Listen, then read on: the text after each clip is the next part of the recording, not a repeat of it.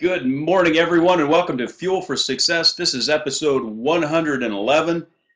It's good to see everybody on this Wednesday morning. And as my good friend Matt pointed out, my favorite number is 11, and 11 is in 111 three separate times, bonus points if you know whether or not it's a prime number. But math nerdiness aside, it's good to see my good friend and co-host, the one and only Matt Maddox. How are you this morning, my friend? I am absolutely awesome. And I mean that. Like, I cannot think of a day in a long time that I haven't woke up and if somebody asked me how I'm doing, the answer would be always blessed, awesome, happy to be alive, great. Like, and I mean that. I'm just happy to be alive, my I'm friend. with you on that. I'm excited about life. I'm excited about the future. I'm excited about the now. I'm just excited. That's all there is to it. I'm excited that we got episode 111, my friend. That's kind of pretty cool there. And that is your favorite number. People don't realize how fascinated you are with the number 11. But good to see you smiling, happy. The hat is off, so that means you accomplished your work. Good to see you got a little bit of rest. Your whiteboard is clean. All is well, my friend. We're ready to change the world. Absolutely. All is good. And today is Wednesday. And just like every Wednesday, we talk about faith and spirituality and a subject that we love to talk about. We could talk about it every day. We could probably talk about all five of our subjects every day. Um, Every day. yeah. So, Literally every day. yeah. So I guess I should stop saying that, right? But yeah, we could talk about it every single day. And of course, it's critically important to your overall health and well being and the success of your life to have your spirit life in balance, understanding of faith, and those sort of things. And so it's So a what you're trying to tell us, you believe in God now? Is this what I'm hearing? That through Fuel for Success, you now believe in God? This is awesome, man. I worked so hard on Mike with this, and man, that is incredible. We need to all celebrate. yeah. That's awesome, Mike. Tell us, like, when did it happen? Wow. Yeah, it was over a decade ago. But I'm glad you're just now catching up. It's good. It's good. I'll send you out a memo I'm later. just stop smoking. I'm so proud of uh, yeah, there you go. The running joke that Mike has. Well, years ago, 15 years ago, I did smoke. So um, you. back when I was an atheist slash agnostic or whatever in the world I was. Really is testimony.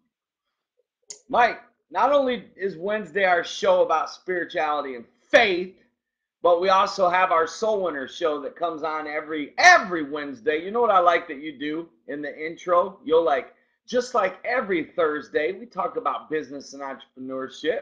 Or just like every Friday, Yeah. it's family and relationships. And every Wednesday at 10 a.m. is the Soul Winner show.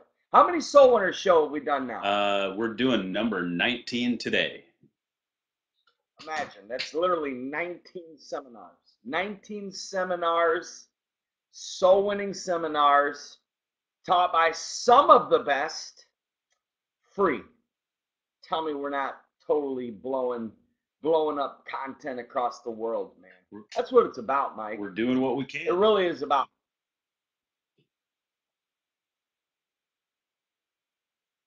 Awesome. What were you saying? It's about what? Sorry, I interrupted you, man. And I'm waiting for you and you're waiting for me. We're both too polite today. But I love that your response was awesome, just because that's like a safe response. You know what I'm saying? Uh, If I told you I was struggling with depression and you didn't hear it, and your response was awesome. Like, what if I just totally said, "Hey, Mike, I'm really struggling with depression. Can you talk about it, today? How I can come out of this. I'm crying myself at sleep at night." And you're like, "Awesome." that's great, man. Uh, Tell us more. I could be a counselor. Well, maybe I couldn't. No, I could. yeah, I'm. I was. Put my mind to it. I was actually just thinking how much I enjoy socially awkward situations. So I may try to contrive more of them on the show. Um, I believe I believe in giving them, and I do often. You know, like if I meet like a maybe a young couple that's dating, I'll just ask them, "Well, have you guys kissed yet?" And it's funny to watch them both blush. You know what I'm saying? How does that make you feel? That's good, Carol. All right, Mike's.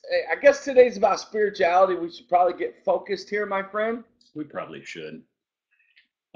So, of course, as always, our live viewers have access right now to be able to ask us questions, and that's what's great about a live Q&A format is that it gives you access. And so, I don't want to downplay that, and I want everyone to take advantage of the opportunity that you have to ask any questions you want today about spirituality and faith. Of course, we've got questions that are queued up that folks text in, email, um, handwrite on.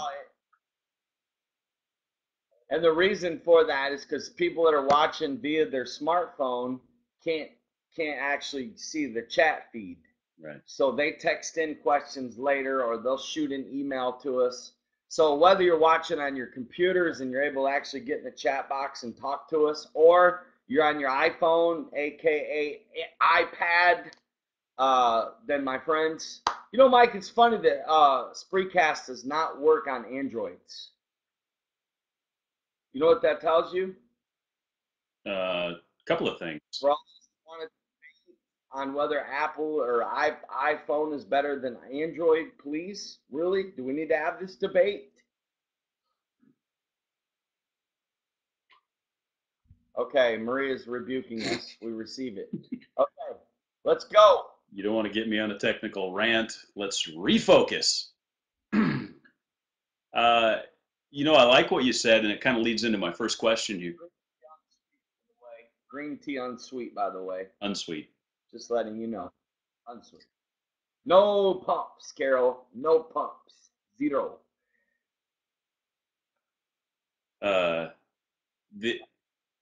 Somebody's calling you out on the straw, bro. Who is? Maria. I know, Maria. I know. You are so right.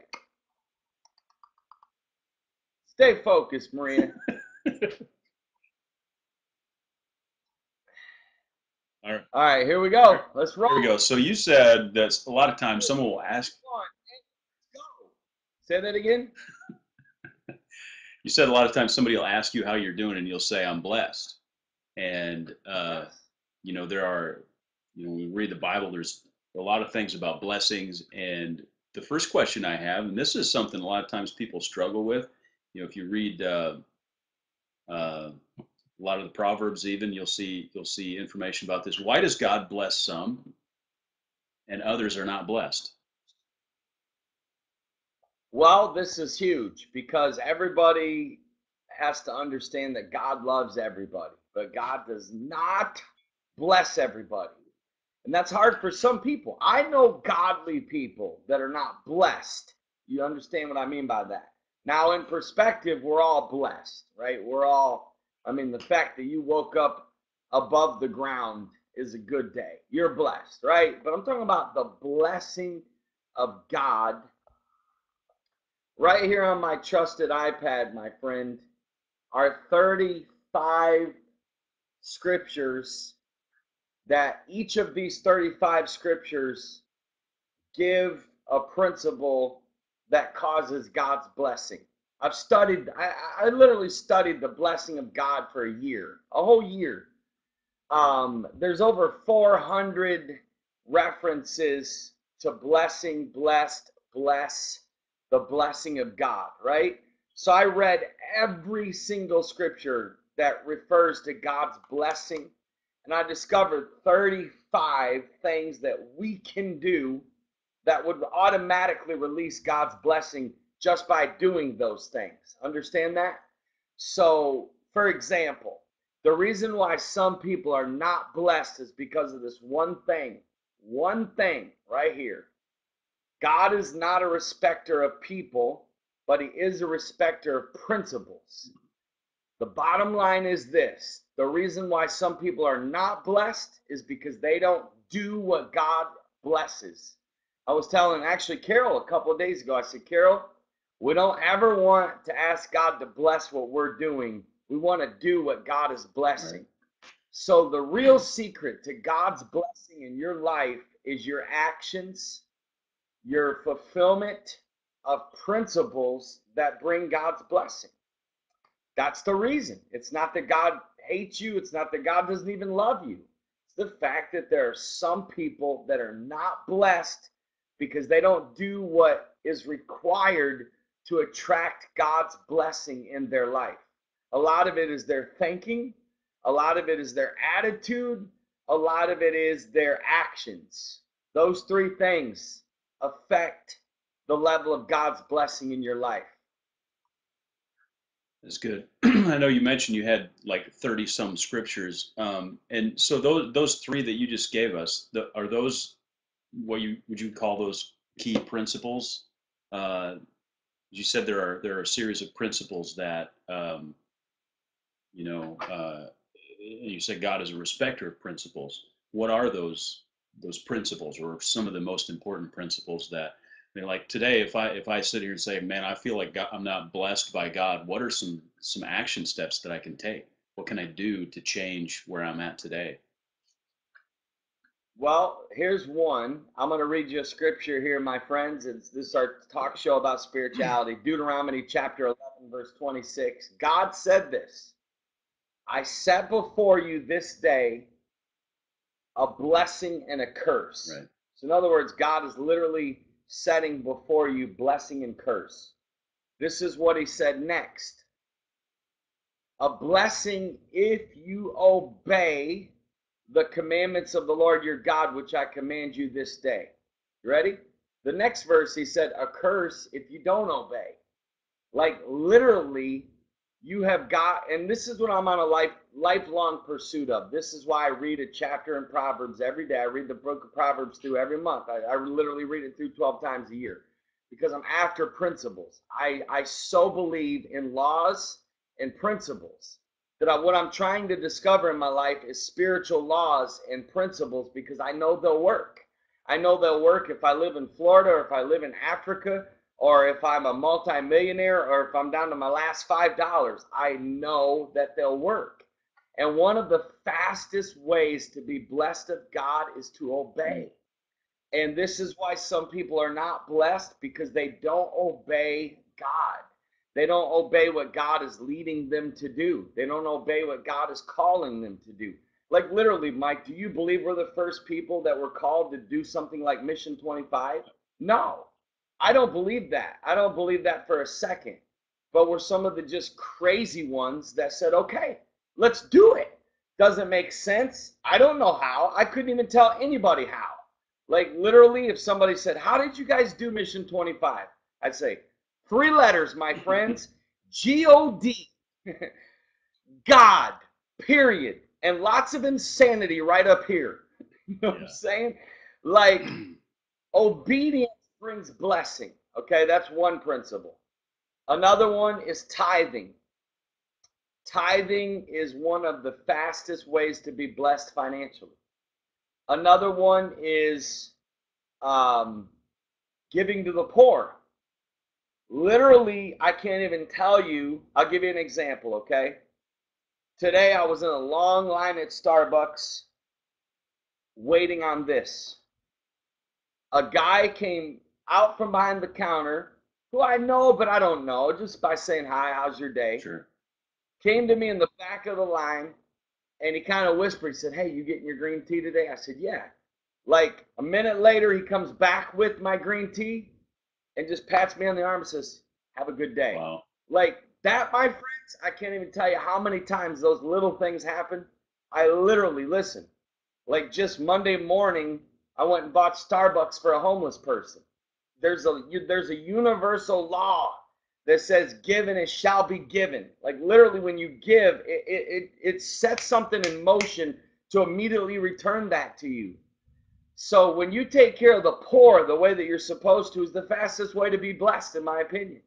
Like literally, I'm shocked that most people are still overlooking this principle of blessing, of how blessed you could be in so many ways of your life by giving to the poor. And and then another principle of blessing is, let me give you another one. Probably the third one is what God told Abraham: blessing the blessed. See, we get jealous of the blessed. We curse the blessed. We speak against blessed people because of our insecurities. But if you do that, not only will you be cursed, but you're going to forever remain stagnant. I've learned to find people that are blessed. Mike, as much as I bless the poor, I bless the blessed.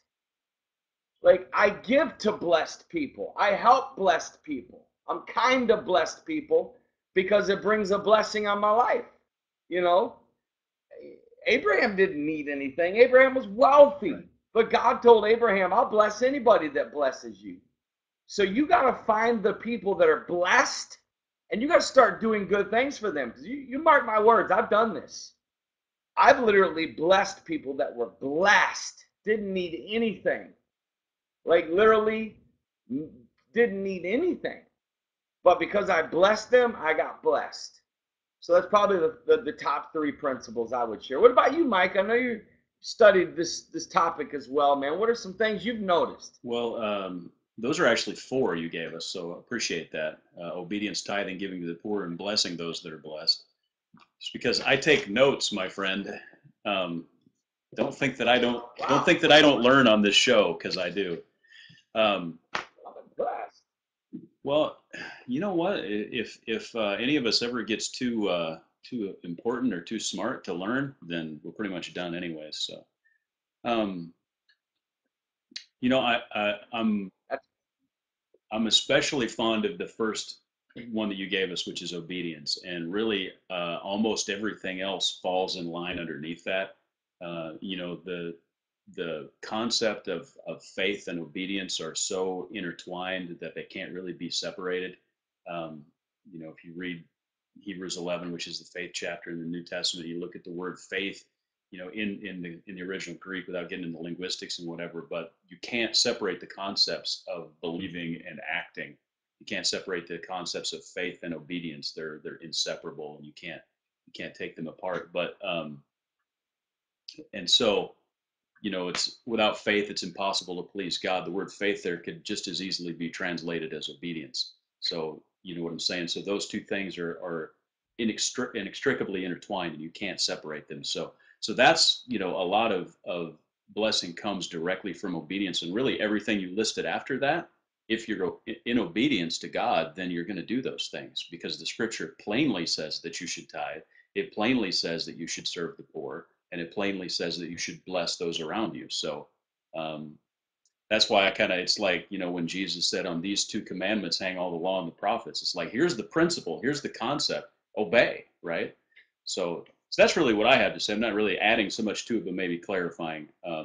That's where I've come to with my understanding or study of it. Absolutely. And Mike, obeying God, we kind of view it as some kind of like, oh, it's so hard, right? And it is times it is.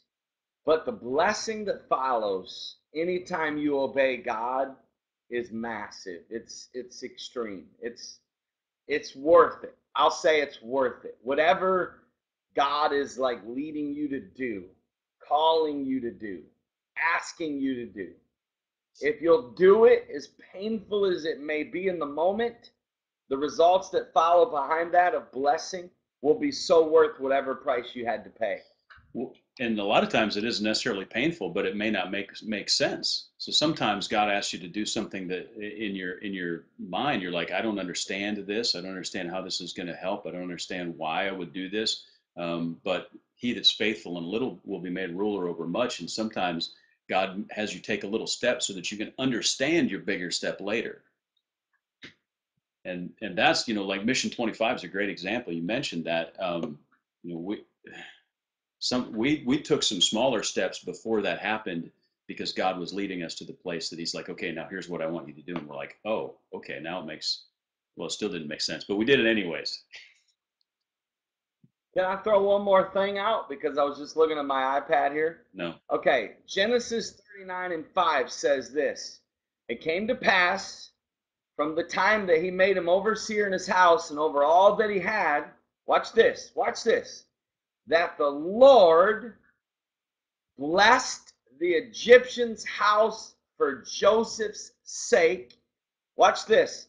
And the blessing of the Lord was upon all that he had in the house and the field. Now watch this. We're talking about the Egyptians here. Right. Were blessed because of their association with Joseph. Now, one of the greatest revelations I've ever discovered is you literally can be blessed by bringing blessed people into your inner circle and into your life. If you're a single person, the number one thing you should be pursuing is a companion that is blessed. Because, or if you're in business, you want to hire people that are blessed. Or if you're looking for more friends, find friends that are blessed. Because I'm going to tell you something. You don't even realize how much blessing flows, because someone that's blessed, it's good measure, pressed down, shaken together, and running over. It's coming out of people. It's literally, it's like a river of blessing that just flows from that person's life, that if you get around blessed people, their blessing is going to rub off on you. It's going to affect you. Like God literally blessed the Egyptians for Joseph's sake. And I've literally, with my own eyes, have seen God's blessing. I literally believe, Mike, that there's blessing that falls on our kids' lives that have nothing to do with them. Literally nothing to do with them. That literally it's a result of God doing it for our sake. Like, think of the ways God blessed Solomon, literally, and it said for David's sake. Like, you don't realize your value when you walk in God's blessing, and how that, I used to tell people, if you hire me, your business will flourish. I know that sounds a little like borderline cocky, but it's not. That's that inner confidence in God's blessing, that you get blessed when you bring the blessed into your life. Like God blessed if God would bless the Egyptians, and the Bible says that the blessing of the Lord was on all that was in the house and in the field. Like literally every part of the Egyptians were blessed because of Joseph. So get around blessed people, my friend, and that is one principle that will start attracting blessing into your life. I like that. So looking at it from the other side, if I'm evaluating my own life, and let's say I'm looking at this and saying, okay, I can follow these principles of obedience and tithing and all of those things, but I want to be sort of complete and look over my life and say, is there anything in my life that would really hinder God's blessing from entering my life? What would I be looking for? What kind of things would hinder that? Well, the number one thing that's going to hinder God's blessing is disobedience. The second thing, Mike, and this is another area of blessing I want to talk about if we have time. If not, we'll dive into it next Wednesday, is faith. Like, you can't even please God without faith. It's literally, God said it's impossible. Everything you attempt to do, everything you attempt to do is all in vain if you don't have faith. Like literally the most important thing in your life is faith. Faith is everything, because faith attracts the miraculous. Faith is what brings God's pleasure. And I have learned, Mike, that one of the things that hinders God's blessing in our life is a lack of faith. Because when you start, in fact, you know how serious it is? I don't think we take this as serious as we should. And I'm going to give you a scripture that's going to hurt. This is your shot coming from the nurse here. This is spirituality, my friends. We're giving you a little, this is going to be a little tough. But in the book of Romans, it literally says, he that doubteth is damned. Everything in your life is damned. It's like damned. It's stopped. It's cursed. Doubt equals curse. Like, that's why the Bible tells us to fight the fight of faith. That's why we need to follow Jude 20 that tells us to build up our faith, praying in the Holy Ghost. That's why we need to understand that our focus needs to be to grow and build our faith, to protect our faith, because faith is what's going to bring God's blessing. A lack of faith hinders it. It stops it. We're damned. We're damned. Mission 25 is damned if we doubt. It's damned. Hear me? Your ministry is damned if you doubt. Your marriage is damned. Like, you have to have faith to break through. You have to have faith to even please God. You have to have faith. Listen, ready for this? Talk about the blessing of God. You go back to when Jesus went to his hometown. He says, I did not many mighty works there because of their unbelief. Right. Think of what's missing in our life because of our unbelief. Think of the times that God pointed at us and said, I did not many mighty works there because of their unbelief. You know, people follow our ministry, Mike, Mission 25, Soul Winners Boot Camp. The common denominator is we have miracles. We have blessing. The Crown Plaza gave us the ballroom for free, which is unheard of. Starbucks gave us 400 cups of coffee. I told you about the Muslim man giving us all that ice cream in Philadelphia. Why? Because we walk in faith.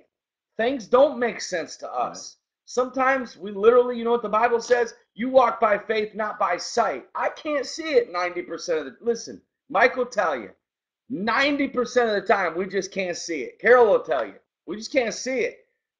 Like, I'm still astounded. We're 5 missions trips in, like, and I feel like we got the devil by the throat. Like, we're already marching into Chicago and Detroit. We survived Los Angeles, St. Louis, Philadelphia, Tampa, Nashville. It's amazing to me, but it's faith, my friend. You walk by faith. You walk by faith, not by sight. You can't see it. You can't feel it. You can't understand it. You can't touch it. It doesn't make sense, but that's why faith is so important, because faith is faith. Faith says God's going to do it. God's going to provide. You know, look at Abraham. Why was Abraham so blessed? Because when he was doing what didn't make sense and his own son questioned, his own child questioned, Dad, you know, when Abraham was about to kill him, you know what Abraham said? God will provide. Sometimes a man of faith will say nothing else but God is able. Yeah. God will provide. Literally, if you're coming to me asking for an explanation, you know what it's going to be? God is able. That's it. With God, all things are possible. That's it. I'm not going to add anything to that. I'm not going to try. Listen, I've done this long enough to know, Mike, you as well can share. All I'm going to say is God will provide. Like, literally, remember when we were sitting there and said, guys, let's juice for the homeless. And remember our staff, we kind of had that little heart-to-heart. It was a defining moment for us. I said, guys, if I ever speak anything as a leader, I'm telling you, I'm a man of faith. I operate in the gift of faith. We got to go with it. Don't look at me and say it can't be done. Let's do it. Like, that's our...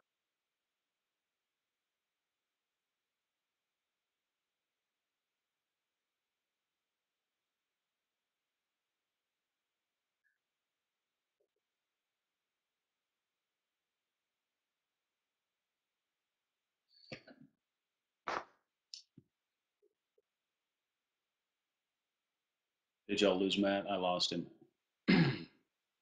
There you are. Apparently Spreecast wanted you to stop talking. Hey,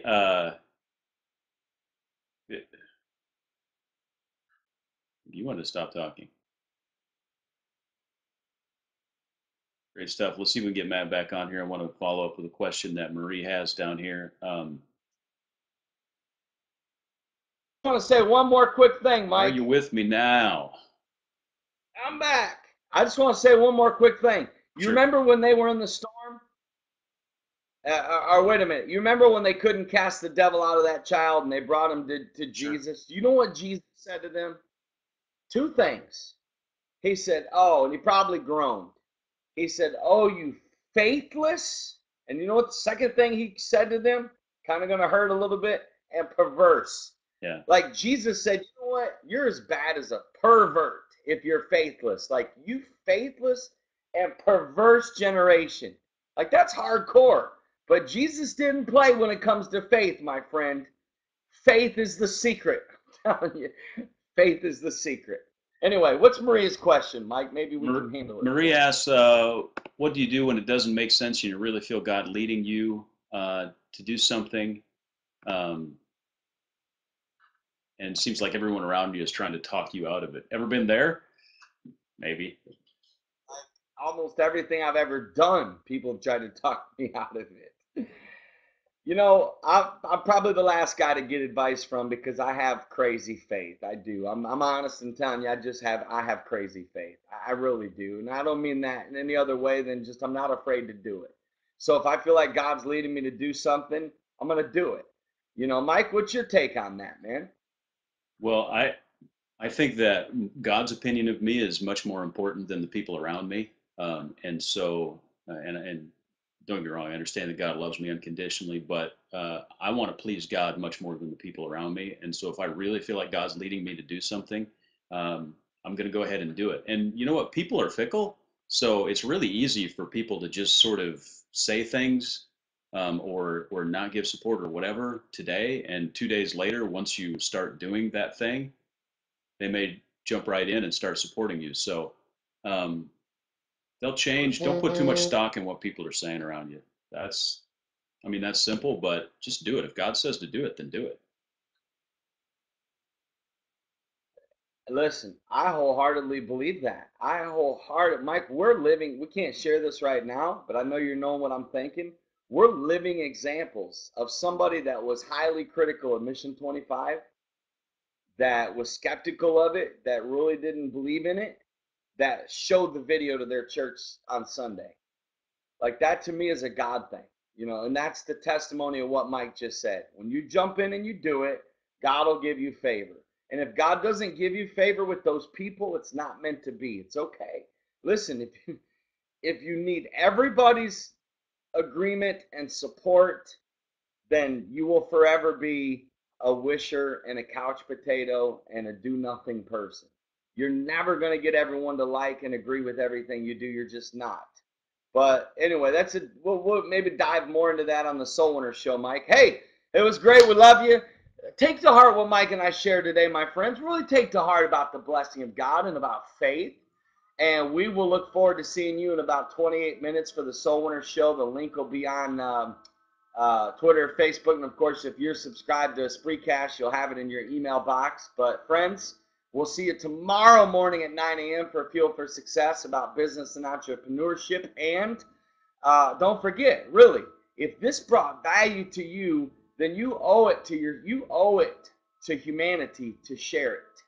Like that's the secret to blessing. You gotta get. You can't hoard. You gotta give. If this was a blessing to you, pass it to family and friends and church members or whoever you think it would help. Share it on your Facebook or Twitter. Text the link to somebody that you think this would encourage, maybe somebody that's struggling in their faith. And be a blessing, my friends. That's what this show's all about, is we want to help as many people as we can. So God bless, and we will see you tomorrow at 9 a.m. sharp.